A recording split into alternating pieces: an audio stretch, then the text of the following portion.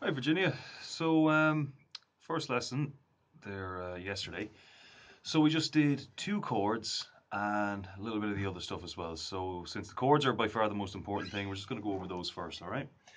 So first one we did, E minor. So we'll just go over the kind of housekeeping things, kind of rules of thumb and all that, all right? So again, we've got, for this one, we've got first finger, second fret on the fifth string, okay? And now normally, remember I was saying you always want to have your finger right behind the fret. So if we're on the second fret here, that should be right behind that second fret here, okay? But since the next finger is coming in right beside it, we need to make room for that. So maybe about halfway down.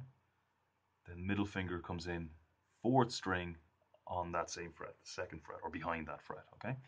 So at least your middle finger should be right up to the fret.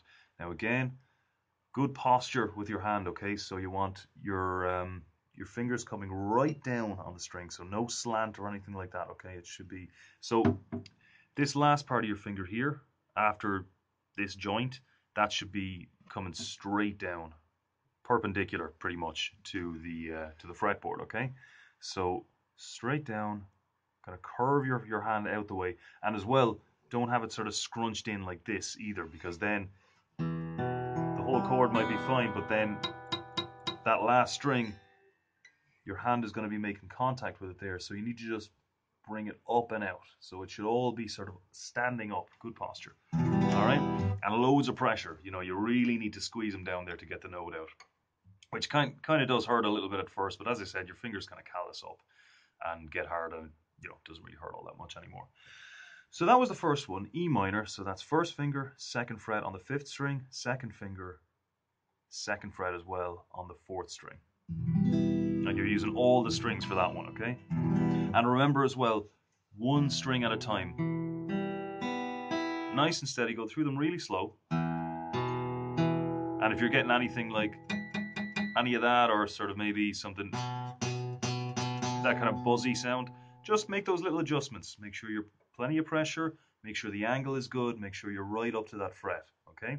And, move your wrist and elbow around as well, because that can make getting that angle a little bit easier. Okay, so next chord then was A minor 7. So not really a basic one, but it's a nice one to go to from E minor. So just to kind of get you moving on those chords, all right? So we're going E minor, middle finger, second finger stays where it is, okay, right there. First finger comes back here. That's first fret on the second string. And for this one, you can start off from the fifth string. So leave this one out of it. And again, one at a time. And just move back and forward between the two.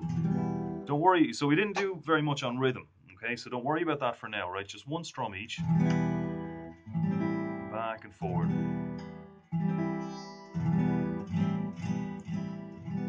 Okay?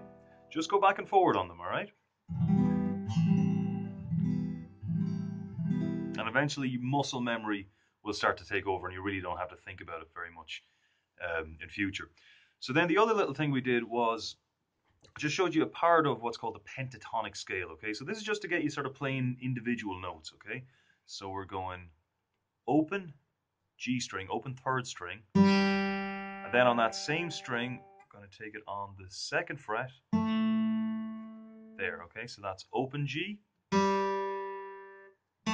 second fret. Then on the next two, we're doing the same thing, only we're going up to the third fret, okay? You can use your middle finger for that one, okay?